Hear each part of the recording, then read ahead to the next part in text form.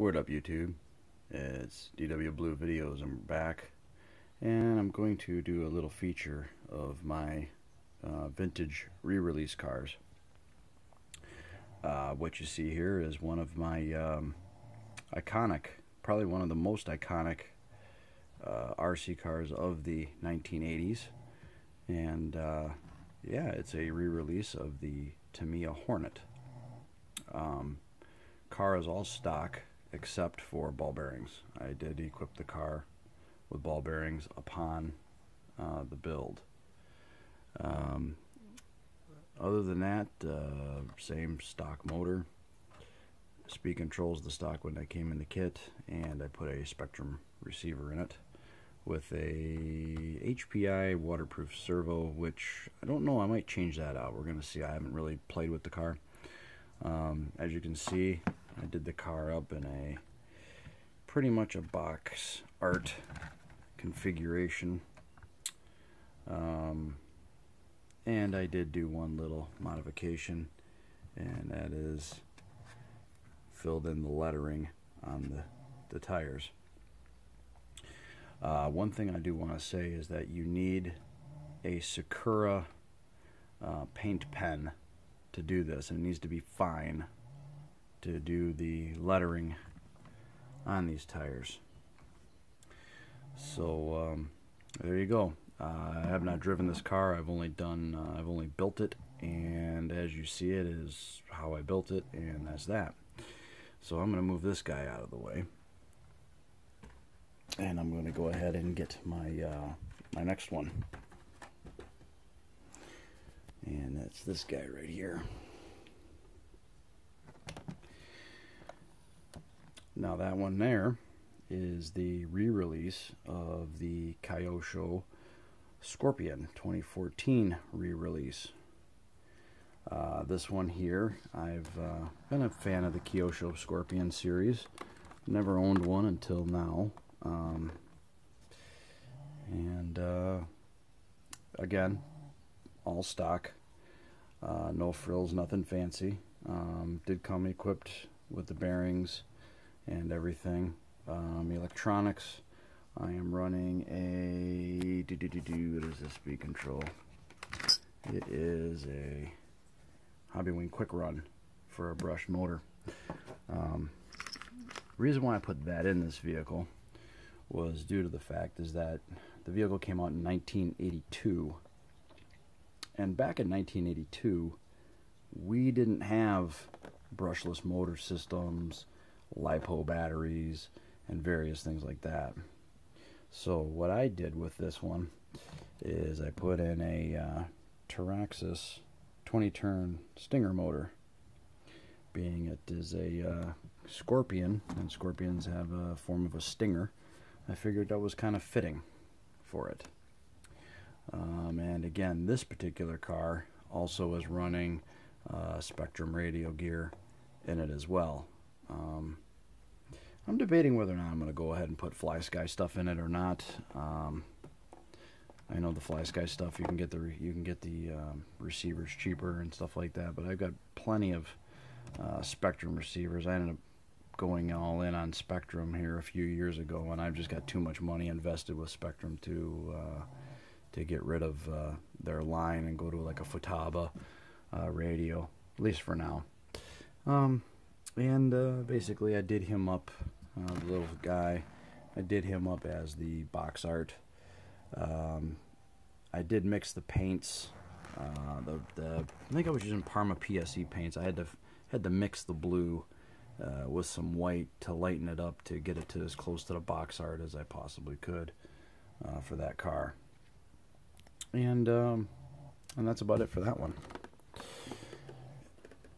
And set this one aside, and then I will get out the last and final. And to me, this one's kind of the crown jewel of the cars. Now this guy right here, this one here is something special.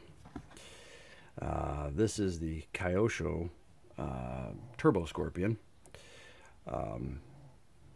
As with all the builds from the Hornet and the Scorpion, went fantastic. Builds, stickers, everything went great. This one, on the other hand, is a little bit more challenging, especially with all the decal work that goes into this car. Basically what you do is you paint the body. I got some crap on the sticker here, I'll clean that off. You paint the body white, and the blue is all sticker. You know, this is something else, I tell you. Sticker, sticker, stickers, sticker, sticker, sticker. Yeah. Now the little guy here, I used the Parma PSC paint for making his suit red, and then I painted his little helmet and all that as well. Now this one I did go all out on a little bit more than the others.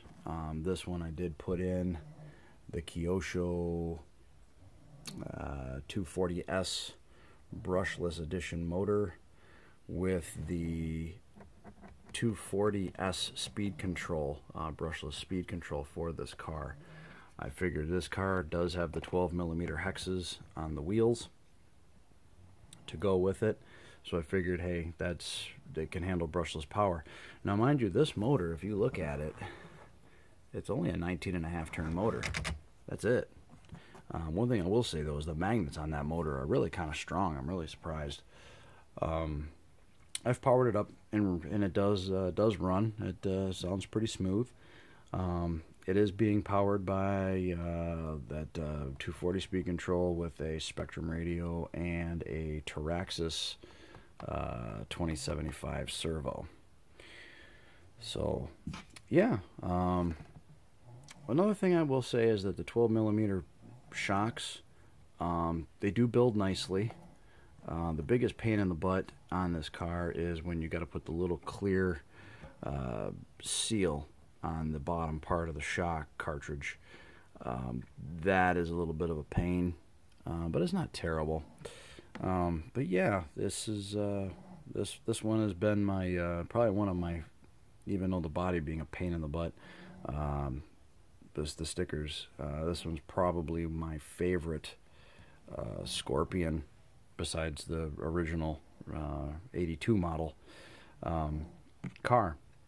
This one has definitely got some advantages over the original Scorpion, being that the front track width is wider, the rear track width on the car is also wider, but I think that might have to do with the fact is that those hex adapters back there is what widened the car up. I think they used a longer axle on it.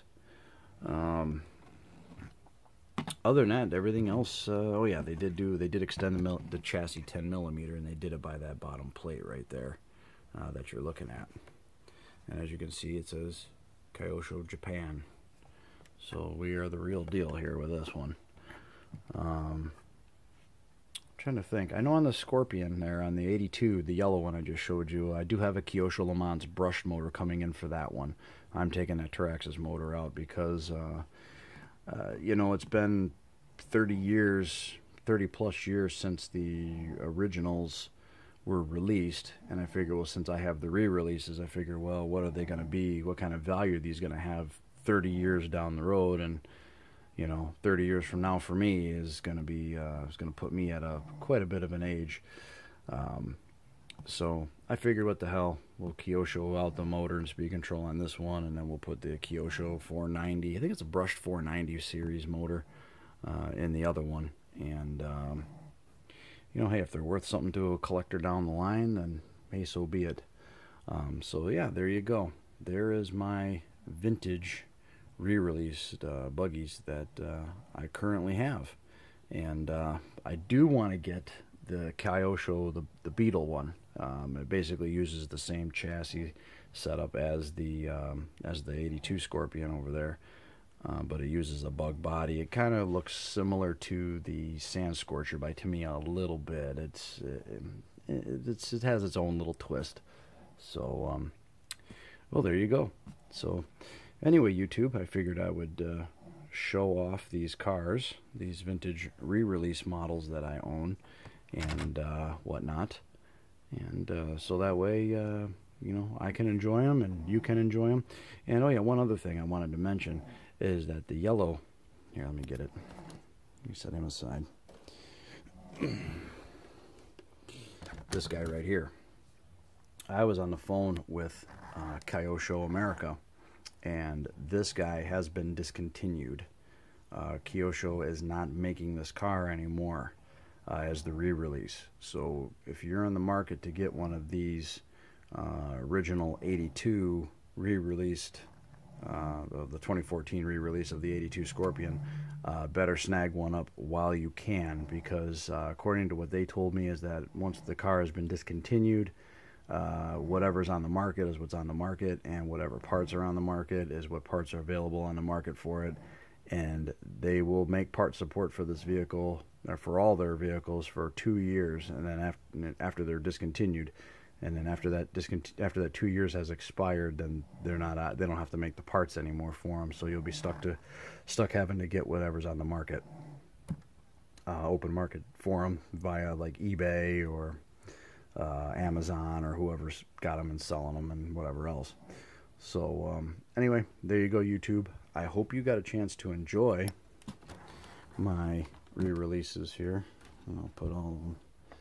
I don't know if I'm going to get all of them to fit up here, but yeah, I'll just kind of throw him. I don't know. Well, there you go. So, and there you go. There they are, all three of them.